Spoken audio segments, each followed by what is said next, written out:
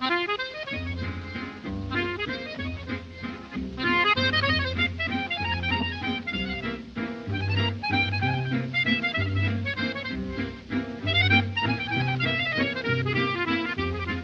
name is Manthia Diawara. I'm here at the Venice Biennale, the grand rendezvous of artists from different nations.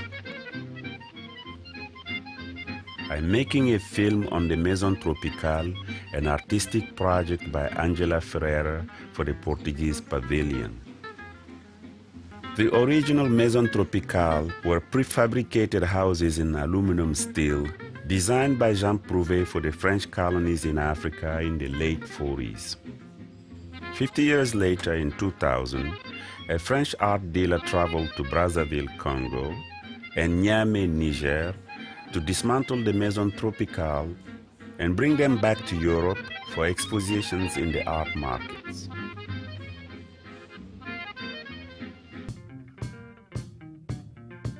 I am on my way to Africa with Ângela Ferreira to search through the debris left behind by those who took away the houses.